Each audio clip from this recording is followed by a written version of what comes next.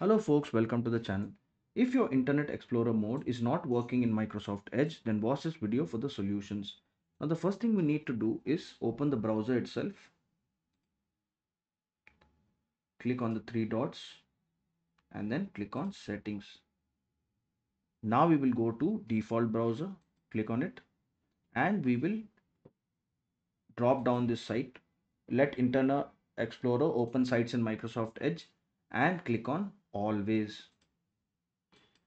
Then once you do that, we will reset the Microsoft Edge. So how we'll do that is we'll click on the browser, click on the three buttons, go to settings, and we will click on reset settings and restore settings to their default value. Click on it and click on reset.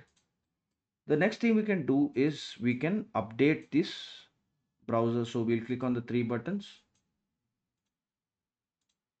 go to help and feedback, and we'll click on about Microsoft Edge. Now it will search for the updates, and if there's any update, we will click on install. The last thing we can do is we can repair Edge. So the Edge browser, we'll right click on the start button, go to settings, click on apps, installed apps, then search for Edge.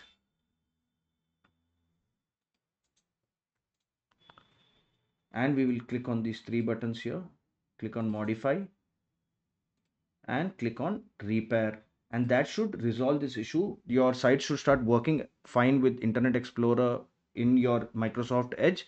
If this video helped you, then kindly subscribe to the channel. Enjoy your day.